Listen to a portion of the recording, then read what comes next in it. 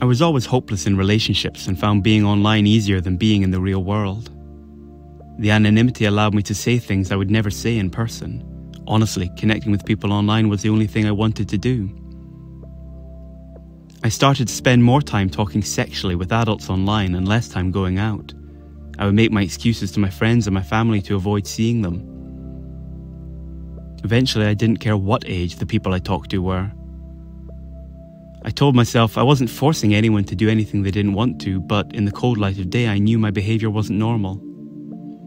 At first I didn't know who to talk to, but then I became aware of Stop It Now. I spoke to Pete on the Stop It Now helpline.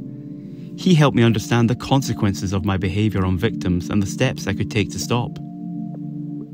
I'm in a much better place now. I've joined a walking group, taken up gardening and put boundaries on my online use. I feel better about my future and myself.